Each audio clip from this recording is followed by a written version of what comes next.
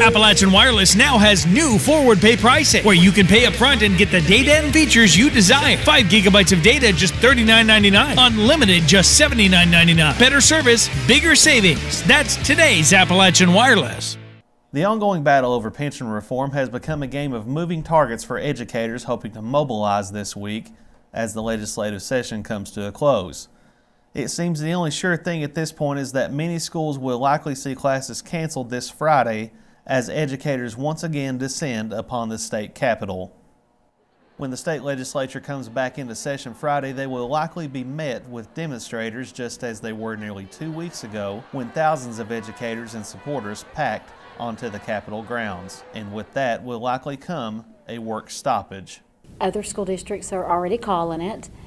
We called for this on Pike County Strong, the group called for this on a Sunday, and I know that teachers across the county started calling in for Friday on Sunday. Lee Collins, a co-organizer of the group Pike County Strong, said this week's developments in the pension battle have changed the game. But she said educators from Pike County are prepared to take the fight back to Frankfort, and after that, to the polls.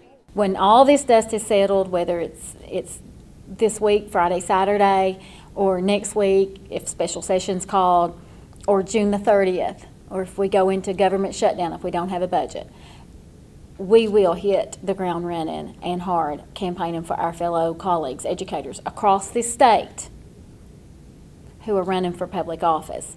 Collins said educators only want what they have earned. So, you know, our pensions, we want our schools fully funded, and, you know, we want to be treated with respect from our leader. Friday's rally in Frankfort is set to begin at 8 a.m. and events and demonstrations are also planned for Saturday as well. In Pike County, Chris Anderson, EKB News.